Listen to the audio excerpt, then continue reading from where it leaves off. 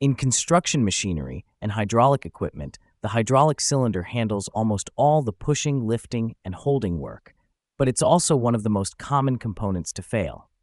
Many people blame poor quality, yet in most cases, the real problem is how it's used.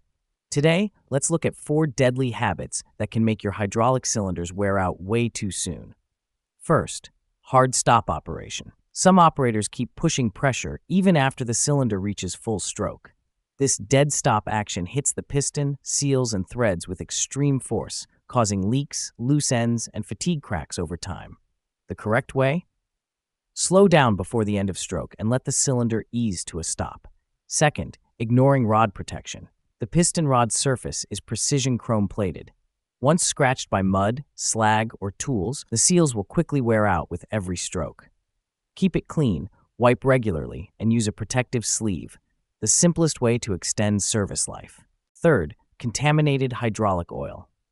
Dirt in the oil is the invisible killer of cylinders. Particles can score the tube, wear the piston, and cause internal leakage. Replace filters and hydraulic oil on schedule. It's much cheaper than replacing seals. Fourth, long-term overload. Some machines can lift heavy loads just barely, but running at overpressure for long periods will bend the rod, stretch the barrel, and create fatigue cracks. Remember, rated pressure is the limit, not the daily target. These 4 bad habits are the 4 killers of hydraulic cylinders. Fix them, and your equipment life could easily double. So which of these 4 are you guilty of?